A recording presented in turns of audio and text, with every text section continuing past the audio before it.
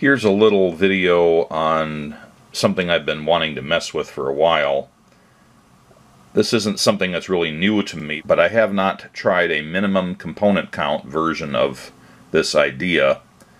And this is something I remember seeing in a magazine article way back when. And I'm going to call it the Blinkenlights experiment.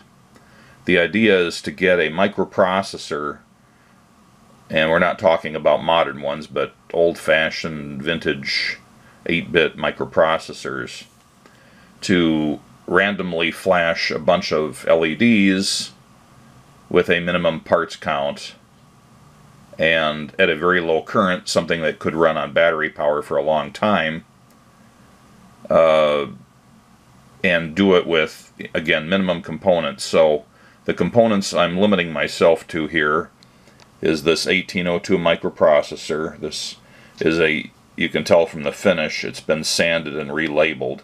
It's been pulled out of some other equipment, and some mill somewhere, probably in China, has sanded the original markings off and silk screened on, or whatever, stamped on markings to say that it's a Harris part. It could be anything, but I have already tested this chip in one of my 1802 computers and verified that it works, at least well enough to not be obvious if it has any issues. I've got 9 LEDs. I have a NPN bipolar transistor. This is just a 2N2222. Pretty much any general purpose NPN would work. And then I have 2 resistors and a capacitor. That should be the minimum required to make the clock for the microprocessor. The idea here is to use this topology. This is it's a variation on one of the classic RC inverter oscillators, which requires 2 inverters and at least 1 resistor and 1 capacitor. So I'm using an effective inverter that's between pins 1 and pins 39 of the microprocessor. Those are labeled as the clock input and as the crystal output. Normally you could connect up a crystal circuit there, or you could just leave the crystal output disconnected and have an external clock just feeding into the clock input on pin 1. And if you just put a resistor and a capacitor around this one inverter, it won't oscillate. You'd need an additional inverter. But I don't want to have to put a whole other IC on here to get just that one inverter, so I'm going to use a resistor and a transistor to make a poor man's inverter. So I need a pull-up resistor on the output of the transistor, so that'll be a second resistor. I'll have the transistor, and we'll see if we can get that working. The first thing I want to do is just power up the 1802, and I can leave pretty much everything just hanging on it except for a handful of signals. Here are the signals I need to do something with. VDD and VCC are the 2 power supply input pins, pins 40 and pin 16. One of these has to do with the internal logic, and the other one has more to do with powering the I/O pins. But for this purpose, they're just going to be tied together and connected up to 5 or 6 volts. The 1802 has a weight input, which is active when it's low. By pulling it up to V+, I'm assuring that the processor will not go into a wait state. There's also an interrupt input, also active low. By pulling it high, I'm ensuring that the 1802 won't try to do an interrupt. The 1802 has a built-in DMA function, and there are 2 dedicated pins for that, the DMA in and the DMA out, but those are both inputs and they're both active low, so pulling those high, make sure the 1802 does not try to do a DMA function. And then we have the 8 pins of the data bus, which can be either inputs or outputs, but we're going to leave those floating except for one, and I'll talk about that later. There's also a clear input, also active low, which normally I would do something like this with. Just have a capacitor to ground, small value, a pull-up resistor, so that on power up it clears the processor back to its, default starting state. To minimize the number of components, I'm not going to do this. I'm just going to tie this high so it's not doing a clear. Okay, I have all the things jumpered to V+ that need to be. I've also got the VSS or ground pin connected to my power supply ground. I've got it powered from a 6-volt bench supply. I also have my transistor, my 2 resistors, and my capacitor wired up in the previously mentioned oscillator configuration, and I've got my oscilloscope clipped on, and I'm getting this waveform here. It's a very slow frequency, so it's not the clearest, but you can see there that we're on 2 volts per division, and it's a 6-volt power supply, so we're getting a full 6-volt span on the signal. It's mostly high and it dips low, and the interval is 1, 2, 3, 4.5 divisions at 10 milliseconds per division, which works out to about 22 hertz. So that's in the ballpark. My rough calculations had said it should be maybe a little closer to 10 hertz, but component tolerances and so on. At least the oscillation is happening, so now I can move ahead. Now, a couple of things about the 1802 microprocessor. First off, it's CMOS, the first microprocessor to be made out of CMOS fabrication. We're going to run it in the 10 to 20 hertz clock, so it's closer to 20. The 1802 can go down to a clock of 0 and not have any bad issues. Obviously, with a clock of 0, it's not executing any instructions, but it also has not crashed. So you can dynamically clock the 1802 way down to 0, which essentially puts it in a hold state, and then the next clock pulse it gets, however long it takes before it gets it, it will move ahead one step in its machine cycle, and it can go incredibly slowly that way. So it has no problems being clocked at approximately 20 hertz for this experiment. A couple other things is that the 1802 has no dead instruction space, so when it executes instructions from memory or wherever, every opcode possibility has a valid instruction. There are no dead instructions where nothing happens with certain combinations of bits.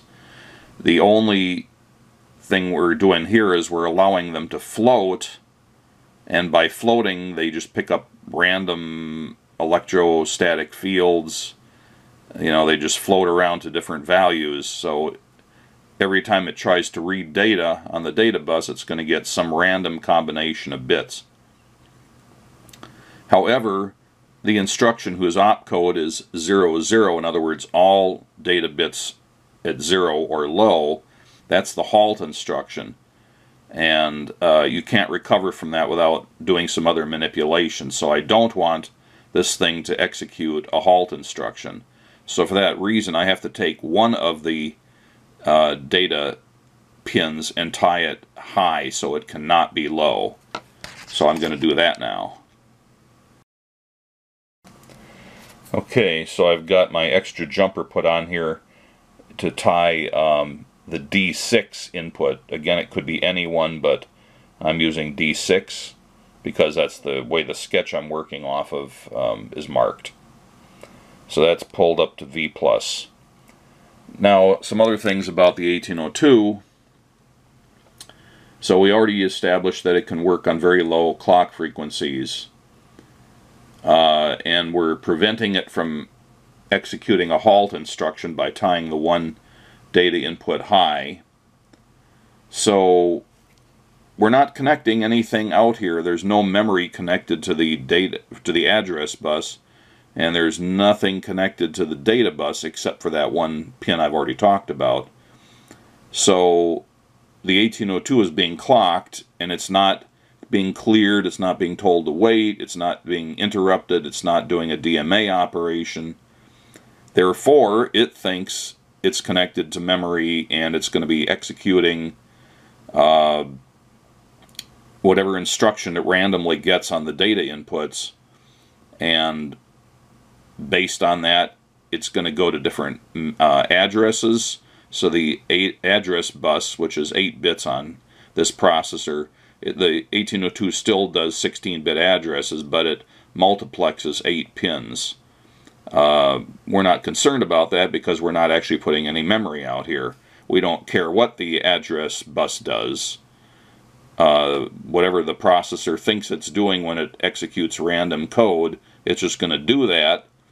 And then when it expects to be reading something from memory at whatever address it thinks it's sending out, that's going to just be reading in random chunks. So the next instruction it executes is going to be random, and it'll go off and do that. And it'll quite happily do that, not knowing any better that what it's doing is totally random and nonsensical. So how can I do something with that? Well, the goal here was to make some Blinkenlights.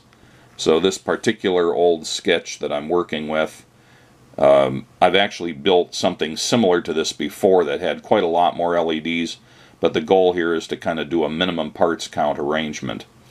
So here are the upper 4 address lines, and here are the lower 4 address lines, and there's also an output called SC0.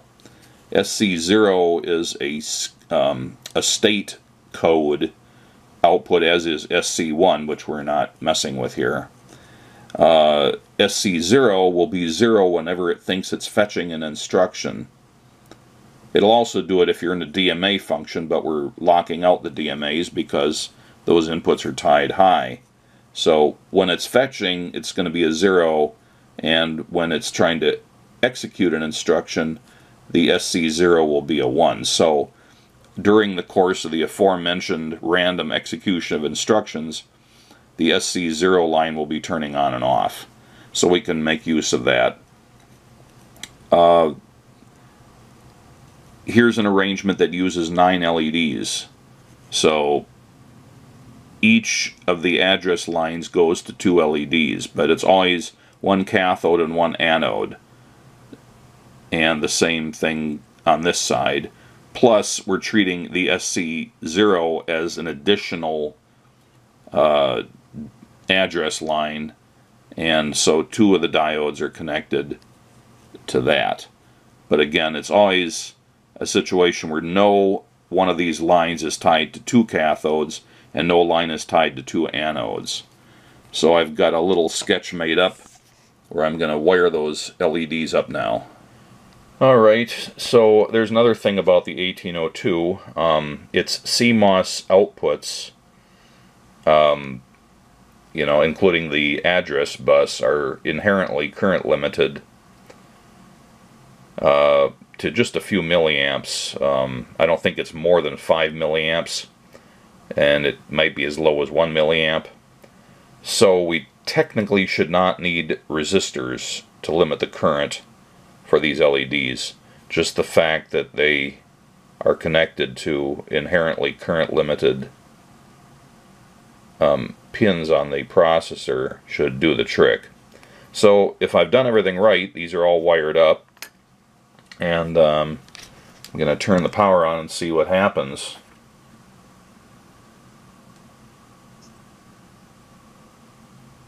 There we go.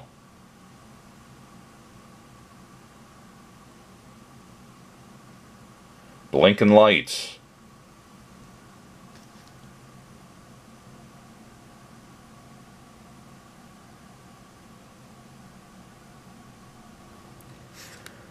So at 6 volts, I'm drawing from just a few milliamps up to a bit more, depending on which combination of LEDs are currently energized, but I don't think it's ever going higher than 30 milliamps total for even when quite a few of the LEDs are turned on at a time.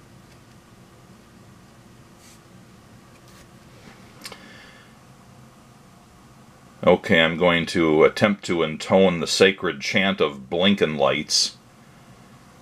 Achtung! Alles Lückenpiepers! Das Computermaschine ist nicht für Gefingerpoken und Mittengraben. Ist easy schnappen der Springenwerk, blowen fusend und poppen Korken mit spitzen Sparken. Ist nicht für Gewirken bei das Dummkopfen. Das Rubbernacker und Sightseeren keepen hands in das Pockets. Relaxend und watch das Blinkenlights.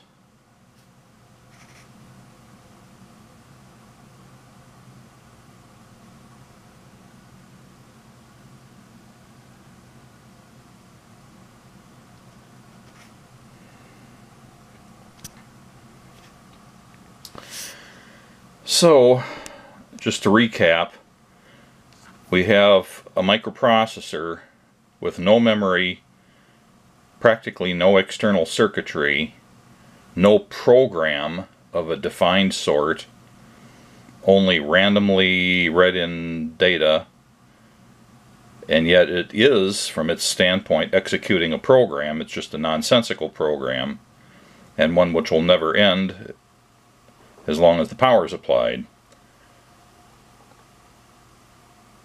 Now, just having your finger near the chip should change the data it reads in, but since it's so random anyway, probably wouldn't notice any difference. But let's just see here. You know, you can't really tell. I'm sure I'm changing the field around there, but you don't know what it was going to do randomly before I put my finger there. So it's sort of meaningless.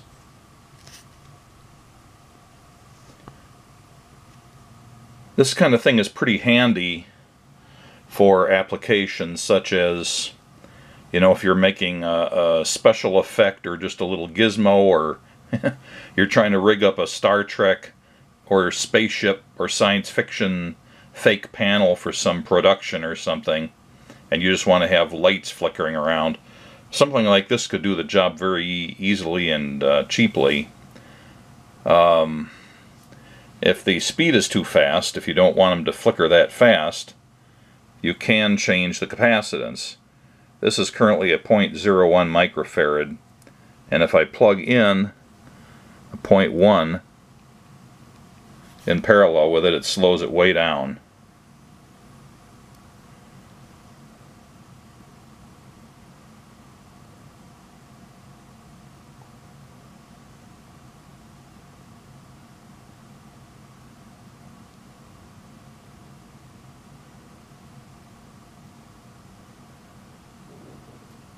So it's easy to change the speed is the point here.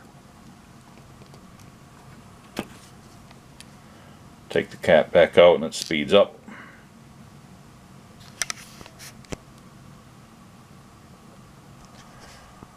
What happens when I double the number of LEDs?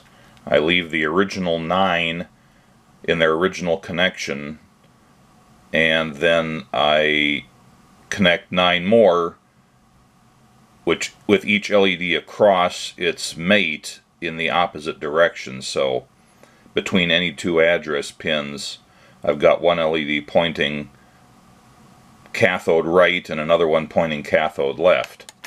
Let's see what happens with that.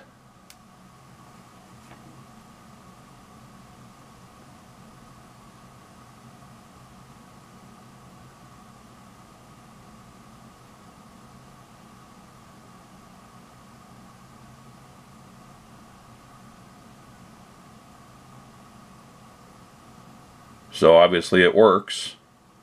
So that's a simple way to get an even more complex pattern.